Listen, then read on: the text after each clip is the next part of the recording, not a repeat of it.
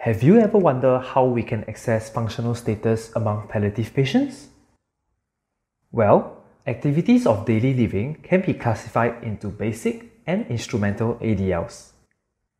Basic ADLs include toileting, bathing, dressing and grooming, feeding, ambulation, and transferring.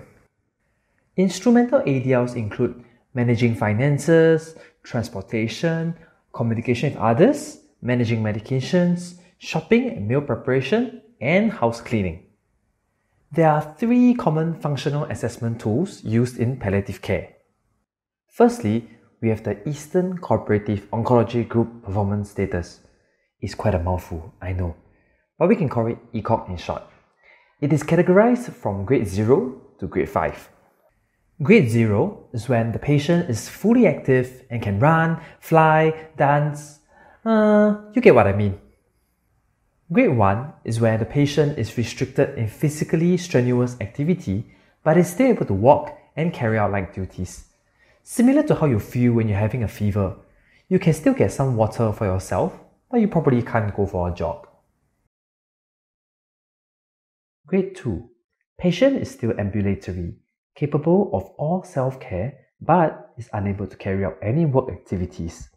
Patient can be up and about more than 50% of waking hours. Grade 3 is where the patient is limited in self-care, no longer able to walk as much, and is mostly confined to bed or chair more than 50% of their time.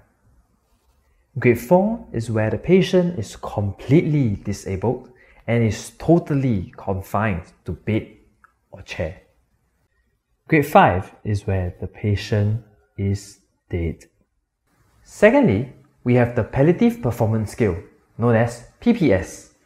It measures the performance status through 5 observable rated areas, which include ambulation, activity, self-care, food or fluid intake, and level of consciousness. So, imagine a funnel filled with water, where water represents the functional categories.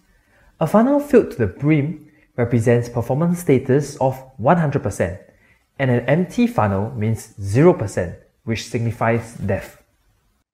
As the water level drops in decrements of 10%, so does the patient's functional status. Lastly, from our friends in Australia, we have the Australian Karnofsky Performance Scale, also known as AKPS. Okay, I know it doesn't exactly sound Australian, but that's a story for another day. This is a scale that scores between 0% to 100%, where 100% means that the patient has normal physical abilities with no evidence of disease, and 0% means that the patient is dead.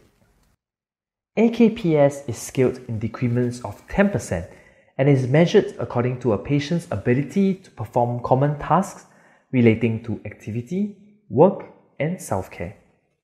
To end off, tracking the functional status of palliative care patients using these tools is helpful in determining their prognosis.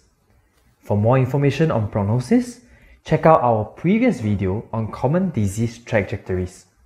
See you!